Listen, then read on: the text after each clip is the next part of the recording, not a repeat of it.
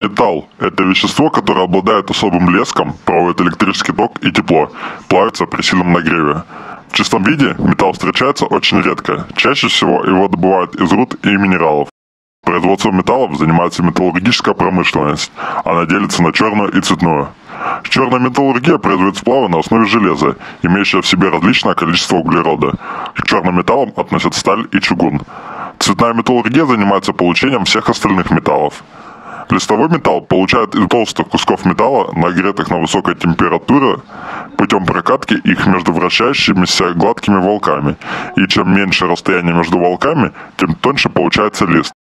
Прокатка – это обработка металла давлением для придания определенной формы путем обжатия между вращающимися валами прокатного станка.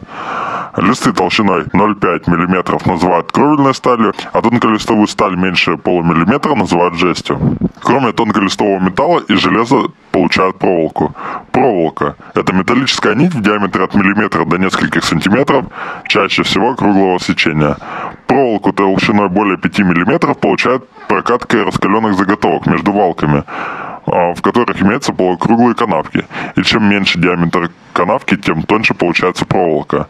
Для изготовления проволоки меньше 5 мм используют волочение. Суть этой технологии заключается в протягивании прутьев через конические сужающиеся отверстия. Наиболее распространенными проволоками являются стальная и медная проволока.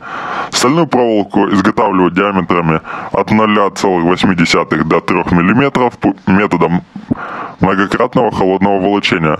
Протягивать через специальные детали из твердого материала с просверленными небольшими отверстиями. В основном стальная проволока применяется при изготовлении гвоздей, ведерных ручек, колец для брелков, плечиков для одежды.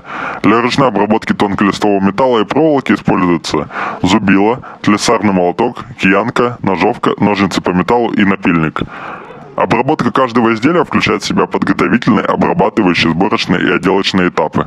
Подготовительный этап – это выбор заготовки, ее правка и разметка. Любая заготовка должна иметь припуски на обработку. Однако припуски не должны быть большими, потому что материал, идущий на припуски, превращается в отходы. Размечают заготовку из жести с помощью металлической линейки, слесарного угольника, чертилки, разметочного циркуля и кернера. Обрабатывающая стадия начинается с резки изделия. Режут металл с помощью слесарных ножниц или ножниц по металлу, а проволоку режут кусачками. Для зачистки используют напильники различных видов. Для обработки отверстий на тонколистовом металле используют электрическую дрель, механическую дрель или сверлильный станок.